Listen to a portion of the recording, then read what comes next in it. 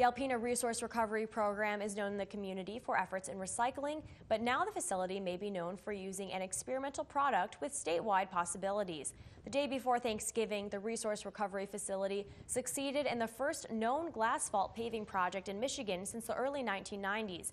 Glassphalt is asphalt paving material, which substitutes a percentage of traditional paving material with crushed glass. Since the glass is used as an aggregate material, many types of glass can be used. The beauty of it is that you can use not only bottles and jars, but broken window glass. You can use Pyrex ware, wine glasses, cocktail glasses, all those kind of things, figurines, bud vases. It's not a chemical reactionary kind of thing. It's an aggregate, and so that makes it easier to handle. And you can use a tremendous amount of glass with this. Goodrich Paving of Alpena worked with Resource Recovery and used Glassphalt to pave the loading area behind the facility.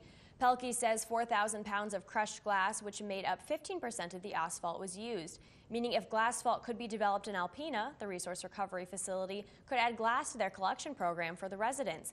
But it would also put Alpena on the map in the industry. It's an opportunity for Alpena to start to set the pace and come up with the designs and so forth, the mixtures and that, and hopefully the community will support it. Pelkey says the next step is to use the winter months when the asphalt factories aren't in use to brainstorm and see how things progress by next spring.